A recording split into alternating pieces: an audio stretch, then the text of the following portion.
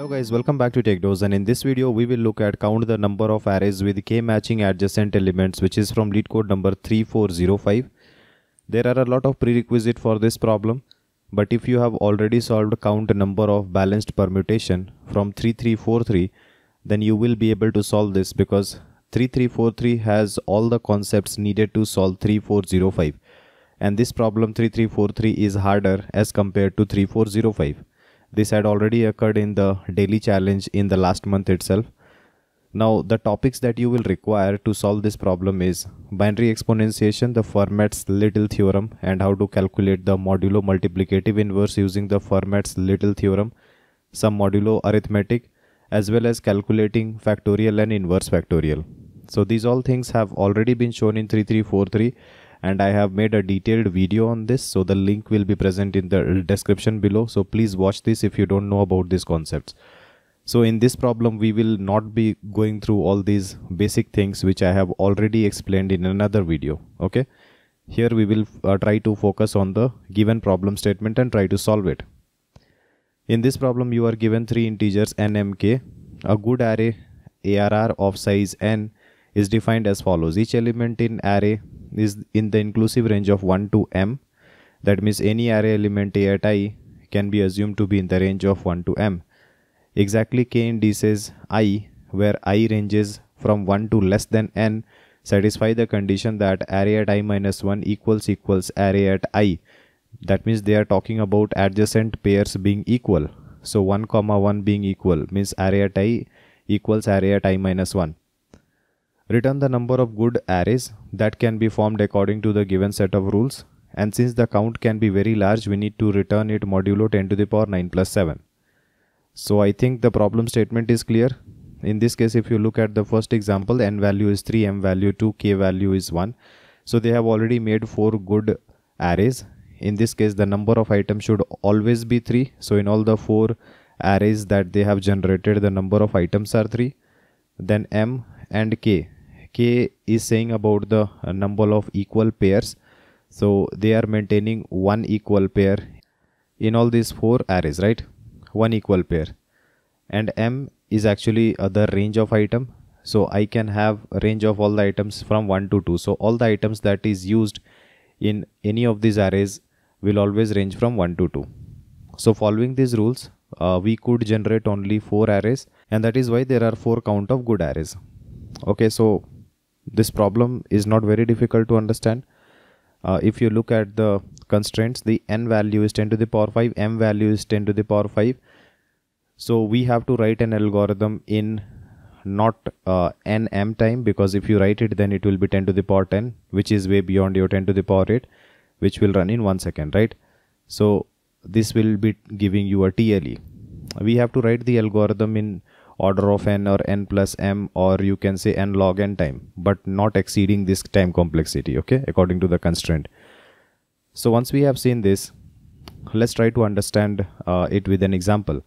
So n was representing the count of elements, array at I can be in the range of 1 to m, and k was representing the number of adjacent equal pairs. Let's assume that our sequence is AAA, triple B, triple C. So in this case I am taking 9 items and the k value being 6, saying that there are 6 equal pairs. If you check, then 1 0, 2 1, 4 3, 5 4, 7 6 and 8 7 are all the 6 equal pairs. Now if the array size is 9, or you can say n, then how many actual pairs will exist? You will have total n minus 1 pairs. Okay, you can count here, there will be 8 pairs only. And out of them 6 are equal pairs. So how many will be unequal pairs? It will be n minus 1 minus k. So this will be the number of unequal pairs, right? Now in this case I have taken common items which are lying together, called as run. Okay, or you can say common run. I will be calling it run. So the first run of item has 3 equal elements. That is why I have written a. The value of a, b, c will all lie within the range of 1 to m. Okay. So the number of common runs are, in our given example, is 3. Okay, A, B and C. 3 runs are given. So the number of unequal pairs that you can generate will always be in between the common runs, where if you take the pairing of 3 with 2, then it will be unequal, and if you take the pairing between 6 and 5, then it will be unequal. Other than that, it will never be possible to generate an unequal pair. Okay. Therefore, if you know what are the number of equal pairs and the size of the array, you can always get the number of unequal pairs, and the unequal pairs plus 1 will give you the number of runs. If I have to have two unequal pairs, then in this case I have to have 3 runs, right? I think it makes sense. So I can say that if r is the number of runs, then r minus 1 will be the number of unequal pairs.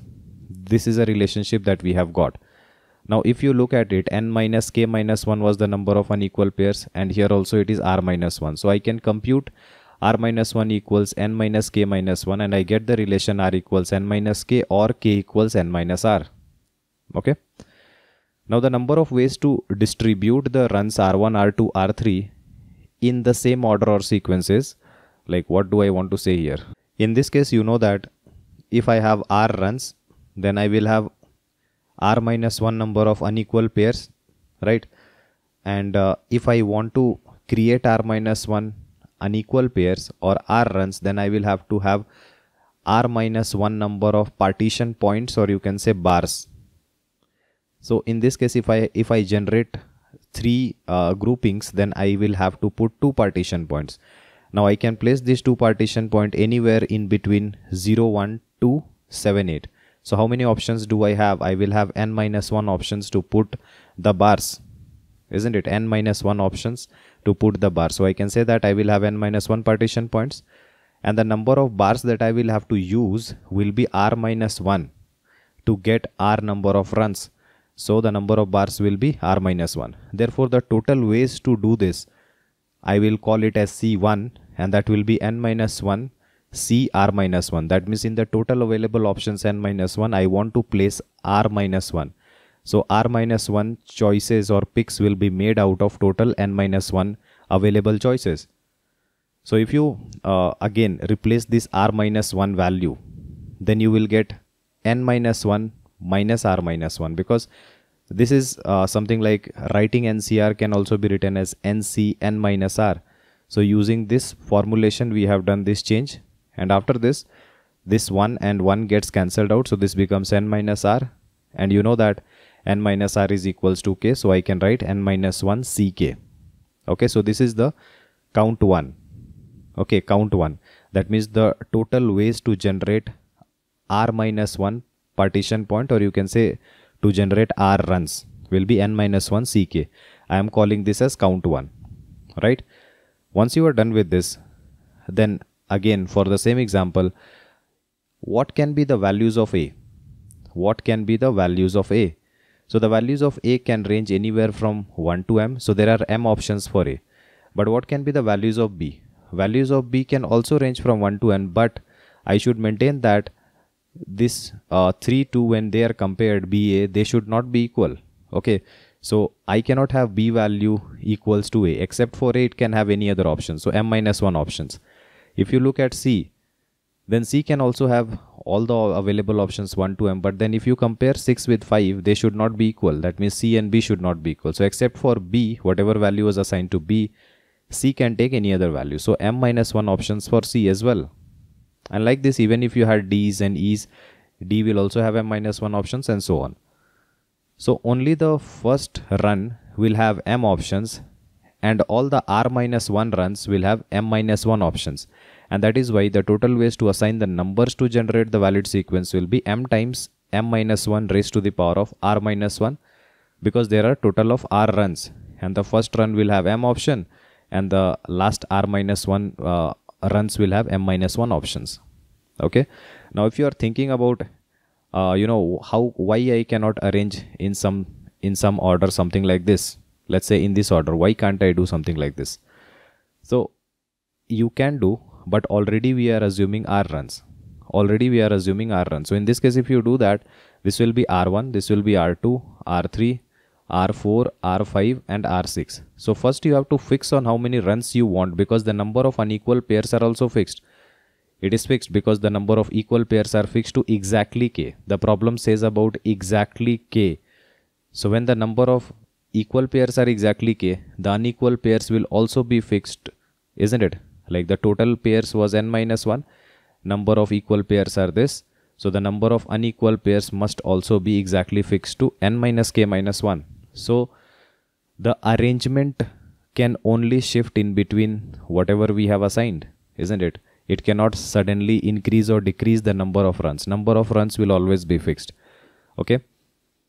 Now we have understood two types of count. The first type of count which I showed here, right, which was telling you about how to place the partition points to generate our number of runs.